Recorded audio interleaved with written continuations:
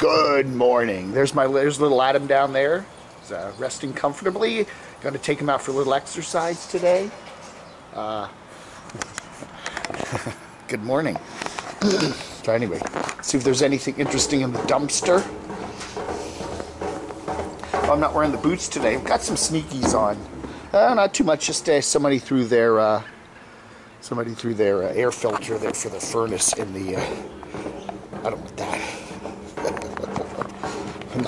Leaving my shared apartment. You know what I'm saying? I got an apartment here and I do share it with another person, okay? And we pretty much keep to ourselves, you know. That's it, you know. We have rooms on opposite ends of the apartment, so it's very quiet. He can make noise, I can make noise. We don't, you know, it's very quiet. You know, we do watch the news together. My friend and I will watch the news together. We've known each other for 40 years, so, you know, we're just very good.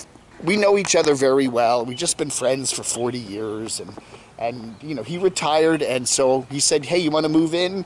You know, it's a nice apartment, but, you know, I wouldn't mind paying half the rent. You know, it is true. If you have a shared apartment with somebody you trust and like, it's half the rent. It's half the rent. Half the electric bill, half all the utilities, half. You know, your price of living there is half of what it would be if you were living there by yourself. I don't know. So, you know, I don't know. Anyway, look at little Adam. Again, little Adam's covered with the dreaded green dust. But you know, it's like I've had a lot of criticisms and crazy things leveled at me over the years here on the Camo Dave channel, and before it when I was running, when I still am running DCRTV.com. And the one thing that nobody's ever slammed me for is living in a shared apartment. You know, most of you people probably live with someone else. You know, some of you live alone, I'm sure, but you know, you have a wife or a husband or a girlfriend or a boyfriend or something. Is that on? Yeah. So, you know, we all like to, you know, share our lives, right? It's kind of nice, you know, getting up and, you know, knowing that there's someone else around. You know, I always thought when I did live alone for a good many years, I was living in my condo. And, you know, there you always think of that thing like, well, what if I just collapsed here on the floor? Nobody would know, right? You know? I mean, really, they wouldn't. They wouldn't know. What if I just collapsed here on the floor and I was paralyzed and I couldn't get up and I just lay here? Maybe I had an stroke or something happened and I just lay here. At least if you have somebody else in the apartment, they'll stumble over you and trip over you and go, oh, what are you doing laying here? And then maybe they'll call 911 or something. You know, I mean, that's a comforting thought. What if I just don't get out of bed for a day? You know, I don't know. I always thought of that. You know, I could just collapse here and be incapacitated in my solo apartment, and nobody know. They wouldn't know. There was one day I was working I was trying to do something behind my washing machine in my old apartment, my old condo, and I got my hands stuck back there, and I couldn't get out, and I couldn't reach the phone, and I'm like, you know, nobody would hear me if I shouted, help! So, what would I do? You know, at least if there's somebody else you're living with pops by occasionally to kind of do a Pop-Tart or something, or, you know, something out of the microwave, they'll stay, hey, what are you doing there with your arm behind the washing machine? Well, it's stuck back here. I can't get it out. Anyway, so I don't know. I do live in a shared apartment, and I like it. You know, and again, it's all about what you like, right? If sharing an apartment, I can imagine sharing an apartment with somebody you don't like. Yeah, that would not be a good thing. That would not be a good thing. And you're miserable, and you hate each other, and whether it's a boyfriend, girlfriend, just plain old friend, whatever, you know, yeah, that would be miserable, and you'd want to get out of that. But to just simply say that, oh, everybody that lives in a shared apartment, yeah, for this particular person that criticized me for living in a shared apartment, I get it.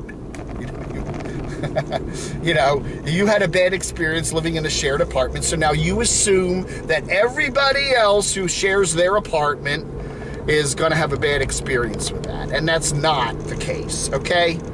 You know, you do put your experience over everybody else and then judge everybody else by how you've experienced life. You had a bad experience sharing an apartment, so you assume that everybody else who shares an apartment is going to be miserable. And it's not the case. You know, I could definitely see situations where if you have a shared living arrangement, even with it's husband and wife in a house, in a condo, on a boat, in a van, it could be miserable. You know, they say that is really a test of your relationship is when you live in really close spaces. They were saying that. A number of nomads have said that when you live together, say in a van. I remember Evie Nova and Eddie. What is his name? Eddie. Oh God, what was Into the Mist? Jed. What I'm calling Eddie. Jed and Evie.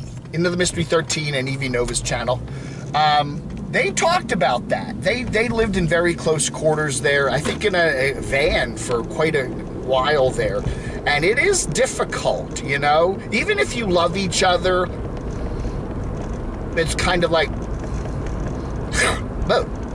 even if you love each other, it's kind of like hard to do that. You know, you're two people, everybody wants a little bit of private time.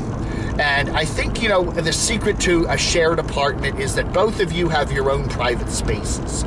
You know, you do have a place where you can get away from the other person and for a while or whatever. You know, I think that's important. And that's what we have at my place, you know. His room, my room, separate, totally separate spaces.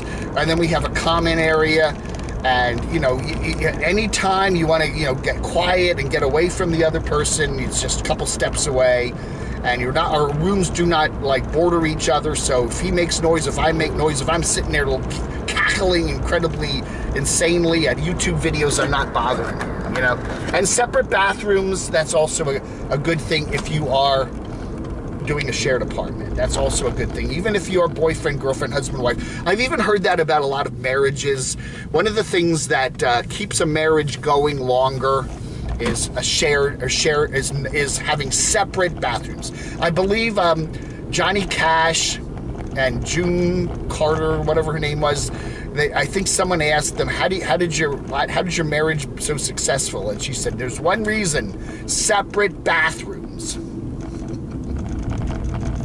So, you know, you can do it. Shared apartment, shared life. A lot of people share their lives. You know, it's not something that's like, you know, no, we're not all out there, you know, living solo lives, you know. And just because you have a bad solo experience or several of them or whatever doesn't mean everyone's going to do that. I don't know. You know, I've never been married. I've never wanted to be married. But for some reason, it doesn't bother me to share an apartment in the right situation with the right person. You know, it does save you a lot of money, you know? And, you know, I mean, really, I'm getting pretty much the use of the entire apartment with the exception of the other bedroom. Oh, there's Santa Claus. Hi. Holy cow. Everywhere, there's always a Bob. You know, you can't go anywhere without a Bob. Do you notice that? You go to the Walmart, go out the park, there's always somebody that looks like Bob Wells. There are Bob Wells clones all over the place, and I'm a little worried about it. Anyway, shared apartment. If you do it right with a person that you know and you trust, it can be a really good thing, okay? So don't believe what you hear from these experts, because they don't, you know, they judge everything through their own eyes, and a lot of times what happens in your life is not what's happening in everyone else's life, and you got to realize that. It's called stereotyping. Right? All right, that's it. Shared apartment. Oh, I live in a shared apartment. Vlog under.